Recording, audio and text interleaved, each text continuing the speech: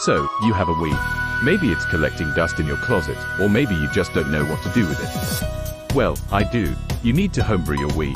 With it, you can play retro games, any Wii game, and more for free. But something Wii games have lacked for years is its online play service. But you can bring that back too, with a homebrew service called wiimmfi. Stay tuned and get your Wii hooked up, because in this video, we're going to play the Wii online in the easiest way possible. Let's begin. First things first, let's go over what you need. You'll need a computer with an SD card slot and internet connection. You'll also need an SD card or an adapter. This is pretty standard for anything homebrew, so make sure you have them. And of course, you'll need a Wii. Pretty difficult to mod a Wii without a Wii. On the Wii, there must be the homebrew channel installed and internet set up correctly.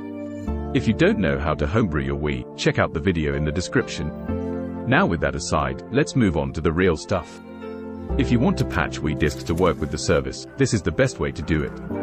If you're looking to patch WiiWare games, then move on to part 2. We'll install wiimmfi with a special tool called Preloader. This is normally used to back up your Wii in case you send it to Jesus by accident, but it has many system hacks like online play. Here's how to install it. First, go to the link in the description and download the files required for Preloader to run. Once they've downloaded, extract the contents of the zip file to your apps folder on the SD card. With that set up, you may remove the SD card from the computer and place it in your Wii. For the 2 people who have a Wii Mini, this won't work for you. Now, turn on your Wii and boot up the homebrew channel. In it, load the app called Preloader Installer. As it loads, it may look a little creepy, but most homebrew apps look like this because graphics aren't really a concern, as the main focus is that it works. These apps are very safe to run too. To install, simply press or the plus button and the installer will quickly do its thing. Once it finishes, you may exit the installer and proceed to the home menu. Now, turn off your Wii. You won't initially see anything, but press the power and reset button and hold and the preloader menu will come up. If you see something like this, it worked. But we still have one more step, and that's to enable the online play patcher. So go into System Menu Hacks and scroll through the list.